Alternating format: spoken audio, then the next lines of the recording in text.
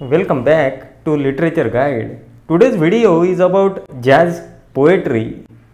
The emergence of jazz poetry can be traced in the first quarter of the 20th century. The leading figures of jazz poetry were Langston Hughes, Amiri Baraka, Kenneth Rexroth, Roy Fisher, Kenneth Patchen, and Christopher Logue. The jazz poetry is primarily sung to the accompaniment of brass and woodwind instruments. Langston Hughes was probably the first to employ jazz techniques to his poetry. It was the poetry of self-expression and self-realization. The beat poets were also associated with the jazz poetry. They contributed to the jazz poetry. I have already produced videos on beat movement and the Black Mountain poets.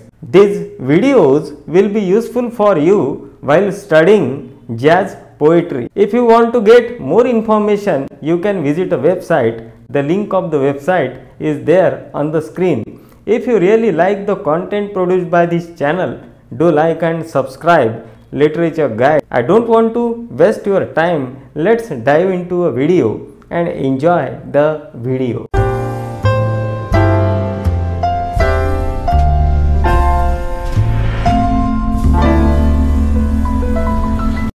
Jazz poetry in English literature.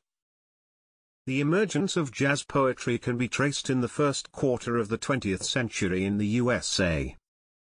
Jazz poetry is primarily sung to the accompaniment of jazz, a type of music typically played on brass and woodwind instruments with a regular rhythm.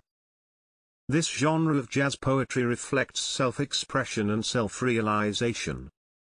It also suggests a kind of revolt against the established literary and cultural norms. The jazz poetry changed the countenance of poetry by telling and performing. Some of the chief members of the jazz poetry are Vachel Lindsay, Langston Hughes, Kenneth Patchen, Kenneth Rexroth, Ted Jones, Amiri Baraka, Christopher Logue, Roy Fisher, Michael Horovits, Pete Brown, Spike Hawkins, John Cooper Clarke, James Barry, and Braithwaite. The earliest example of jazz poetry is Vachel Lindsay's ballads called General William Booth, published in 1913. He also produced a collection, The Congo, in 1914, and the Daniel Jazz in 1920. Langston Hughes applied jazz techniques to his poetry. He was one of the leading figures in the Harlem Renaissance. He produced some fantastic pieces of jazz in Weary Blues in 1928, and a collection Selected Poems appeared in 1959. Langston Hughes was probably the first to apply the techniques of jazz poetry to his poems. It was Kenneth Patchen who later on developed and improvised jazz poetry in the 1950s. He was highly influenced by the craftsmanship and methods of Walt Whitman and William Carlos Williams. It is to be noted that these writers had also influenced the beat poets. The beat generation also contributed to jazz poetry. Another poet, Kenneth Rexroth, contributed the jazz poetry, and he edited several anthologies of poetry. Kenneth Rexroth remarked, "Poetry or song for the Indians is itself a numinous thing." He produced a collection of poems, namely, In What Hour, in 1940, and also translated Japanese works. Some other volumes of his poetry appeared as collected shorter poems in 1966, collected longer poems in 1968, and new poems in 1974. Everett Llewellyn Jones, Amiri Baraka, the African-American poet and activist, asserted that poetry is music. He produced a famous but controversial poem, Somebody Blew Up America, in 2001. The poem raised many questions about the policies of the U.S. government. Some other volumes of his poetry are preface to a 20-volume suicide note published in 1961, The Dead Lecturer in 1964, Black Art in 1964. Amiri Baraka edited to literary journals called Yugan and Culture. Through his poetry, he expressed his hostility to the white dominance in the 1950s. He addressed to the jazz musicians and speaks for Black American potentiality in his work in the tradition. The waves of jazz poetry touched the shores of the British Isles in the 1950s. Christopher Logue, one of the members of the jazz group, produced his poems as verse posters. He composed a few collections such as Wand and Quartet, which appeared in 1953, New Numbers was published in 1969, and Ode to the Dodo, poems from 1953 to 1978 appeared in 1981.